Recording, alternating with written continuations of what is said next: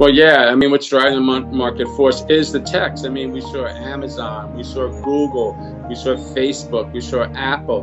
They all took hits. I mean, now Netflix is down today, and they were the leaders. That's where all the money and all the trading was going, basically, in what they call the FANG stocks. And they were leading. Now, the concern is if they do break down, could you see this market capitulate and trade down considerably a lot more, because the banks have not been a big driver.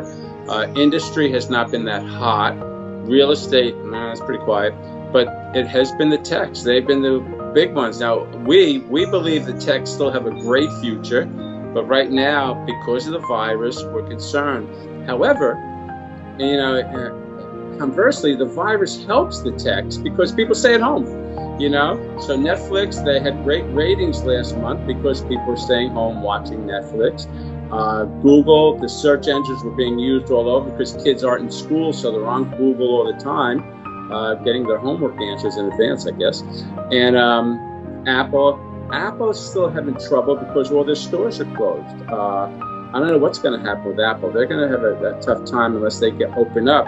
And now with the virus spiking, you could see those retail stores, where they sell most of their Apple phones, are coming in decline. They're closing. So overall, it's a tough time for the techs. We think it's a buying opportunity. We don't want to be too premature, so we're not really buying them yet. But we do believe the techs, once a vaccine is definitely there, and once the economy opens full time, it'll be back to normal, especially for the techs in the long run. We're concerned about the overall economy. That's the big thing, because that's going to take a hit. If this keeps getting worse, it plays on their psyche. So people will order less, they'll do less. We saw that when it really broke out. Even though the techs are the only place you can go, people will spend less. They're more concerned, and traders will spend less.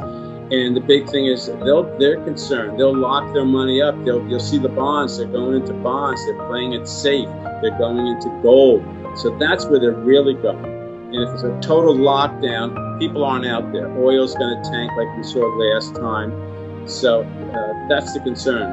But once we get any kind of vaccine, the techs will be there. But right now you're seeing profit take. Remember, it's option expiration today, so you're seeing a lot of guys take money off the table. And I think that's what's going on in the techs more than anything else. And you don't expect great earnings overall from these companies this week. Well, yeah, we do like the Chinese ETF markets. And you know, you're seeing a rotation over there in China. Here in America, about 29% of the public is invested in stocks and bonds. And you look in China, there's about 4%. But you're seeing it start to build slowly in China. And one of the ways are the ETFs. And my favorite, and I still invest in it, is Alibaba. I think Alibaba is probably the strongest ETF, and not only ETF, but probably one of the strongest companies in the world.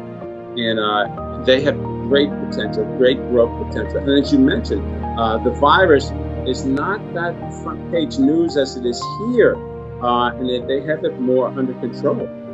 And I think America has to get it more under control. Like I said, we had 77,000 more cases yesterday alone. And a lot of that's young people not wearing masks. They're going out. You have to wear the mask. If you don't wear the mask, you're going to kill this economy, because they're going to have to definitely close it. But I think a lot of the Chinese ETFs, you're going to see that growth rate. Right now, mostly Chinese public is in real estate. I think that number is like 66% of the investors invest in real estate, something like that, compared to, I think it's like 25% here in America invest in real estate.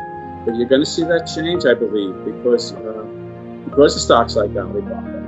And I think the market's getting more mature over there, and it's slowly going up as it is as we speak right now, especially with the economy doing so strong over there at the moment. I would be patient, because this is a critical junction right here. If we see the S&P break down below 3,000, and we see the Dow start to sink because of the techs, no one's buying the techs, or they're just afraid to put money to work now.